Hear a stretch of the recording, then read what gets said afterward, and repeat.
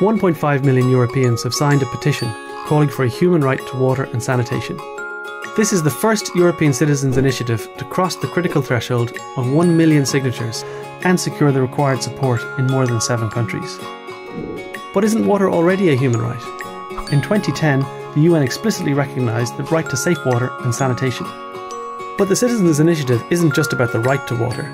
It's also about blocking what some see as a drive for water privatisation.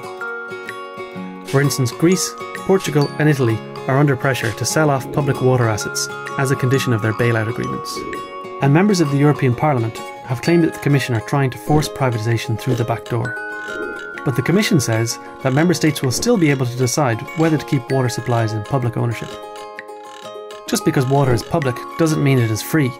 By 2030, global demand for water could outstrip supply by more than 40%. We have to learn to live within our means.